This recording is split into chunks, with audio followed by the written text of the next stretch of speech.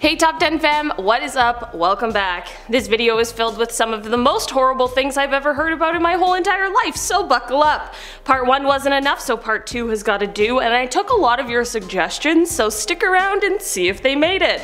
From terrible to even more terrible, on today's Top 10 list we are going to be covering part 2 of the top 10 punishments in history you wouldn't wish on your worst enemy. I'm your host today, Olivia Kosolofski. I'm scared, but let's get right into it. Starting off in our number 10 spot we have the blood eagle. This messed up thing was a ritual method of execution that was detailed in late skaldic poetry. In the 2 instances where this horrible punishment was mentioned, the victims, who both happened to be members of the royal family, were placed in the prone position. So, laying flat on their tummies, they had their ribs severed from their spine using a sharp tool, and then they had their lungs pulled out through the opening to create a sort of super messed up, really scary and terrifying pair of wings. Both instances where this insane punishment is said to have happened, the person was being punished for patricide or for killing their own father, so I guess don't do that? I'm not sure what the takeaway from this one is other than, wow, that sounds horrible, I'm glad we don't do that anymore, I really love my dad. In our number 9 spot today we have the Pear of Anguish. I don't really like regular pears all that much, but this one definitely sounds like the worst pear probably ever. Like even worse than the one that's got brown spots all over it. The Pear of Anguish was also known as the choke pear or mouth pear, and I wish we could just stop here and I could let you use your own weird imagination, but we'll keep moseying on through. This torture machine consisted of a metal body that was obviously shaped like a pear normally, but it was divided into different segments, and these segments could be spread apart by the simple turning of a screw. So basically this pear would be put into any kind of orifice, like the mouth, and then it would be slowly expanded, and you see where this is going. Do I need to continue? Alright, we're done number 9. Let's keep rolling along. I'm uncomfortable already. In our number 8 spot today we have the water drip. This one, also referred to as the dripping machine, was a form of mental torture. I know some of these ones that are more psychological don't seem as bad as the horrible forms of physical punishment we've talked about, but that's not necessarily true.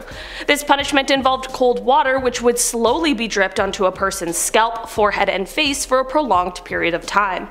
The pattern of the drops was irregular, and because the water was cold, it was obviously quite jarring, which would cause a person's anxiety to spike as they try and anticipate the next drip. Okay, if this one wasn't gruesome enough for you, let me add one more kind of water punishment in here for good measure. We also have the forced ingestion of water, which is, exactly that. Forcing someone to drink too much water that they eventually aspirate on it or die from water intoxication, which yes, is a real thing. In our number 7 spot today we have Mazzatello. This one was a method of capital punishment that was occasionally used by the Papal States for only some of the most terrible crimes, or crimes that were considered especially loathsome. Basically, the person who was being executed would be led to a scaffold that was located in the public square because they didn't have Netflix back then, so instead they just watched people die. I don't know, it was weird. I'll keep watching Nailed It instead. But anyway, the person would be accompanied by a priest, and then on this scaffold there would be a coffin and a masked executioner who was dressed in all black. A prayer would be said for the soul of the condemned, and then when the time came, the executioner would swing a mallet into the air and then bring it down on the head of the prisoner. Sometimes this one blow would be enough to take their lives, and sometimes it would merely render them unconscious, which would then lead to their throat being cut. None of these sound good. This one sucks so bad. I feel bad giving you guys this information. Next video, can it be like top 10 nice, cool, wonderful flowers or something like that? In our number 6 spot today we have Immurement. This is an unusual form of punishment, and boy it is cruel. Maybe not quite as gruesome and gory as some of the others today, but this one would have been equally, if not more, terrifying.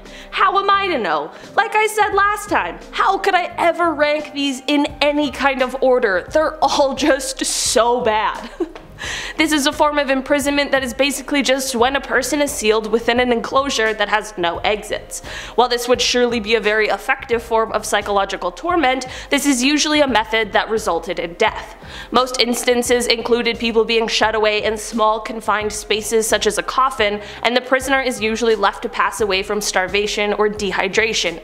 This form of punishment is different from being buried alive because of how the person passes away, since being buried alive usually results in asphyxiation. Okay guys, we're close to being halfway through, we can do it. In our number 5 spot today we have necklacing. Suddenly I have a desire to never wear jewelry again after learning about this one.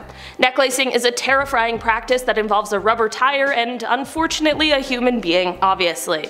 The rubber tire is filled with petrol, which is then put around the victim's chest and arms and then set ablaze.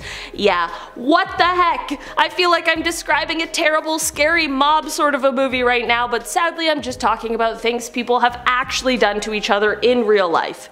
I mean, I'm sure you can figure out what happens next, but it is said that this method can take up to 20 minutes for someone to pass away from, and they're just left suffering in the meantime. How horrible. Just like everything else on this list, and it only gets worse. Maybe? I don't know about worse, but it definitely doesn't get better. In our number 4 spot today we have molten metal. Okay, there's gotta be a point where I draw the line, right? I guess not, because you weirdos like to hear about these horribly insane punishments, and I'm here to deliver you what you want, so let's dive right into this whole batch of terrible. This absolutely skin-crawling punishment was a form of capital punishment because there is absolutely no way you'd be surviving after this. While gruesome, this punishment has a fairly simple explanation. Basically, they just poured molten metal or super hot liquid metal down the throat of the person being executed. I'll tell you what, that'll certainly do the trick. Usually during this punishment they would do things to ensure that your throat would be open during the pouring of the hot metal, and to that I have to ask, does it matter? That pain would be excruciating no matter what, but hey, people of the past loved a horrifying spectacle, so what am I to do? In our number 3 spot today we have impalement. This is another one that was highly requested by you guys, which makes me wonder, who have you been hanging out with? Vlad III, also known as Vlad the Impaler or something? Okay, that wasn't funny, but seriously, I'm a little worried about you. Anyway, this was a popular form of punishment for a long time and was most commonly used as a response to crimes against the state, although Mr. Vlad we just mentioned basically just did it to everyone he didn't like, so I suppose to each their own. Impalement was a method of both torture and execution that involved slowly driving a stake or pole or spear or hook or whatever through a person in order to completely or partially perforate the torso. You can impale someone vertically or horizontally if you want to spice it up, and don't worry, it'll suck either way. In some situations, the impaled person would then be put on display for others to see. Sometimes this was used as a warning, and other times it was just because they could. Isn't history fun? Mr. G never taught me this in grade 10. In our number 2 spot today we have drawn and quartered. Alright, you guys asked for this one, and I am nothing if not a great listener, so here we go. This was a popular form of punishment and became the statutory penalty for men who were convicted of high treason in the Kingdom of England from 1352, although this form of punishment certainly existed well before that. Basically, whoever the convicted was, they would be secured to some sort of a wooden panel and then drawn by horse to wherever this thing was going down. That wasn't said casually to make light of this horrible punishment, I'm just uncomfy, so I'm trying to keep it cool and casual. So once at the place of execution, the person would then be hanged, almost to the point of losing their life, but from there they would be emasculated, for lack of a better term, disemboweled, beheaded, and then quartered or chopped into 4 pieces. Alright, and because this simply wasn't enough for some insane reason, the pieces would then be displayed in prominent places across the country. Like, no, I don't want to see someone's upper right quadrant while I'm going for breakfast. I'll pass on that. Thank you so much though. In our number 1 spot today we have scaphism. Alright you guys, this one is also known as the boats, or being eaten alive, or really whatever way you swing it, it absolutely sucks so badly. This is an ancient method of execution that involved putting someone sandwiched between 2 boats that are stacked on top of one another. From here they'll feed the person and cover them in milk and honey and then just leave them. From here the substances on and in the person will fester and attract bugs and other small vermin, which will then basically eat that person who can't fend for themselves alive. Not only would being eaten alive be one of the worst ways to go, but this process was incredibly lengthy and ensured the person suffered for a long time. Like, we're talking over 10 days here. In one of the first written mentions of scaphism, which comes from Plutarch, while talking about the execution of Mithridates, he said, quote, "When the man man is manifestly dead, the uppermost boat being taken off, they find his flesh devoured, and swarms of such noisome creatures preying upon and, as it were, growing to his inwards. In this way, Mithridates, after suffering for 17 days, at last expired. So yeah, anyway, if Plutarch wants to pay for my therapy after that, I think I'd be really grateful. Alright guys, that has been our list for today. Thank you so much for checking it out. Don't forget to hit that thumbs up button if you enjoyed it, and don't forget to subscribe if you want to see more. I've been your host today, Olivia Kosolofski, and I'll see you next time. Bye!